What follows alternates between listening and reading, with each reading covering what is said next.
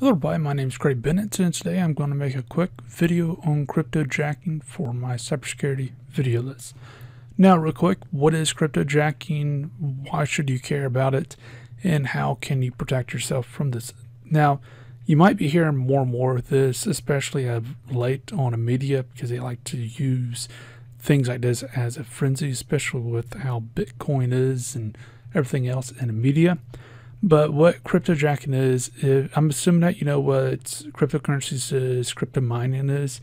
And instead of someone using their own equipment to mine for cryptocurrencies, they use your equipment without you knowing most of the time.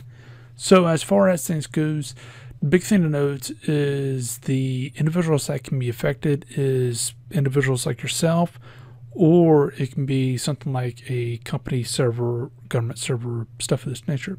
So as far as that goes, the big thing that you got to note is there's two different types of infection methods.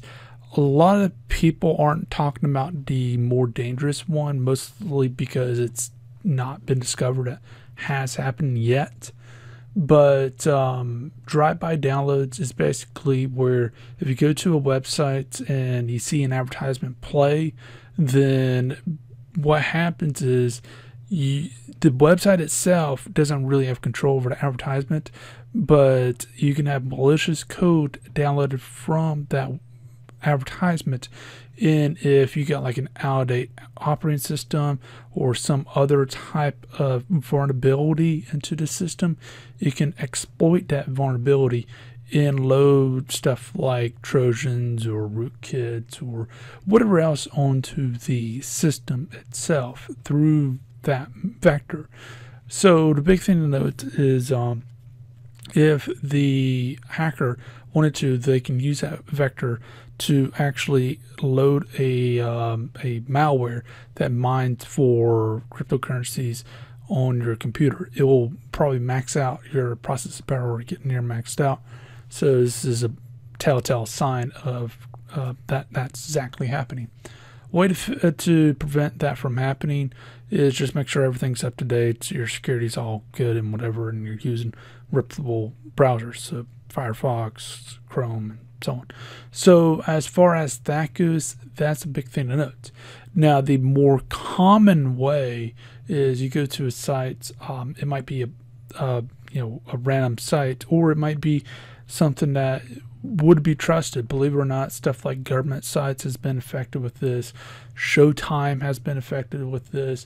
A few others have been affected with this.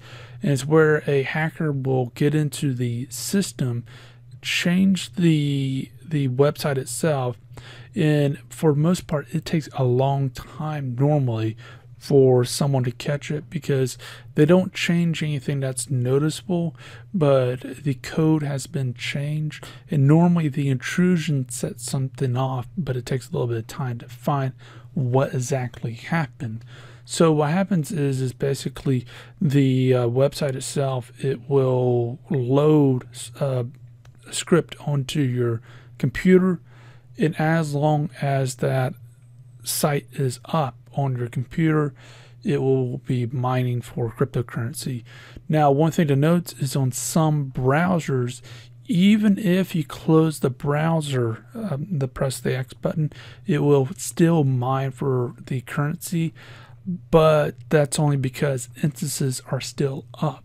Basically, if you go in Windows Task Manager, you might see like a dozen instances of Chrome or Firefox or whatever it may be, even if the browser is closed itself. Well, basically, I don't know which one has that problem, and sometimes that gets fixed and sometimes that sticks around. So that's a big thing to note. So I would just treat them all as a possibility. But basically what happens is the instance of the mining is still running, and that's still in the background, along with a bunch of other things. So with that, the way to fix this is, believe it or not, AdBlock.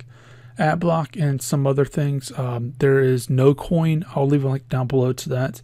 It's a Chrome extension, and basically this will stop those scripts from running. Now, with that, sites, they might say, oh, allow us to mine currency with your processing power and stuff. And you might say, all right, that's fine. But the biggest thing that you need to note is some things that are undesirable might be attached to that, so I wouldn't allow that. And if you say that, well, I shouldn't really worry about that because it doesn't sound like a big deal, keep in mind that your electric bill will start to spike, your processor will start kind of to degrade much quicker, and you'll have other problems like that. Now, real quick, for company side of things, well, basically Tesla, they had an AWS server that didn't have any password from my understanding, and someone loaded malware on there. Big thing to note with servers, being government or companies, most of the time the electricity itself is not really monitored. The processing is normally not monitored in many cases. And other than the network, most things are not monitored to a significant degree. And plus, on top of that, it has a high-speed internet normally, and the thing's always on. So the big thing to note is company servers tend to be a bigger target because that's a much bigger resource into itself. So with that in mind, the basic way to fix that is basically have good security. There's not really much to it. Have a password on server, have it where the network's being monitored, and all the other stuff that comes with it. It is pretty dead simple.